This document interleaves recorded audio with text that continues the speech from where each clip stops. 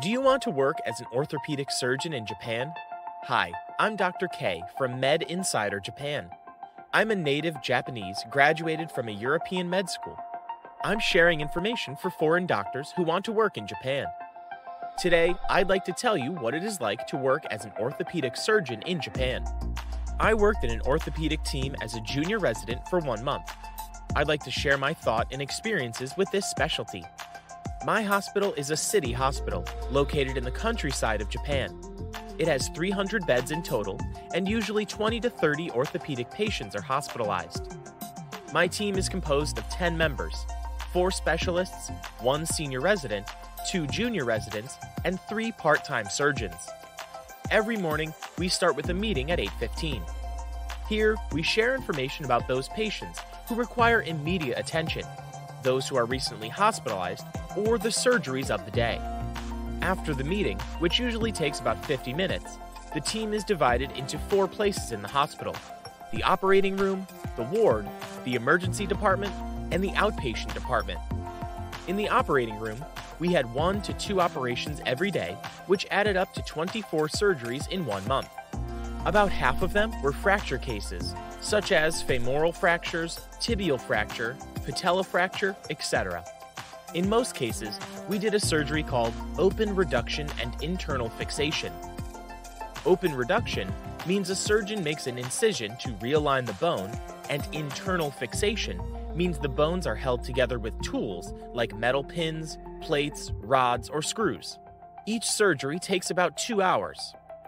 I think the most exciting part of orthopedics is that they use a variety of surgical instruments like Bendini from Nuvasive, Gamma 3 from Stryker, ATTUNE from DePuy Synthes, OPMI PENTERO from ZEISS. Also, I found it interesting that, because these instruments are complicated to use, technical staff from these companies join surgeries and help surgeons to use them on the spot. In the ward, inpatients are hospitalized. Here, we spend a lot of time on post-operative management to prevent complications of surgeries. For example, bleeding and infection of the surgical wound, DVT, and perineal nerve paralysis. The most important is to monitor the vital signs: pulse rate, blood pressure, body temperature, and respiration rate. Wound care is important too. We check signs of infection, change the dressing, and remove stitches when the wound heals. Drain management is also important. We check the amount and color of the fluid in the drain and remove it when the fluid goes away. We prescribe drugs according to the condition of patients and write everything down in the medical record. In the emergency department, we deal with the ambulance. In our hospital, there are no emergency medicine doctors, so the doctors from other specialties cooperate to handle emergency cases.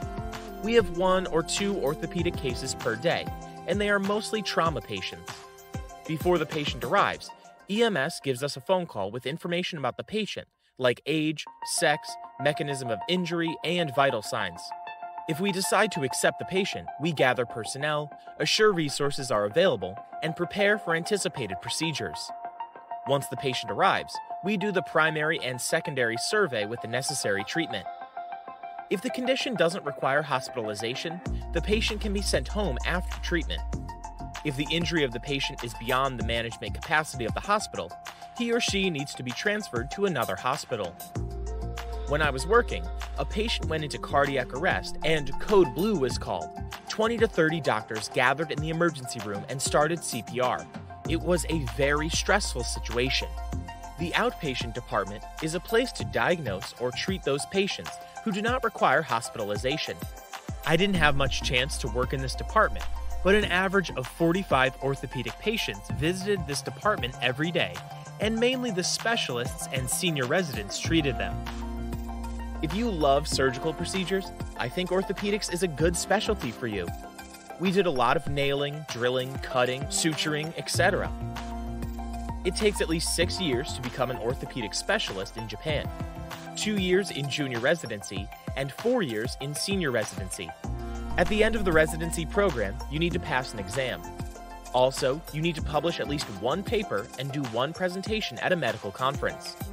In Japan, the average salary of orthopedic surgeons is 15,480,000 yen per year.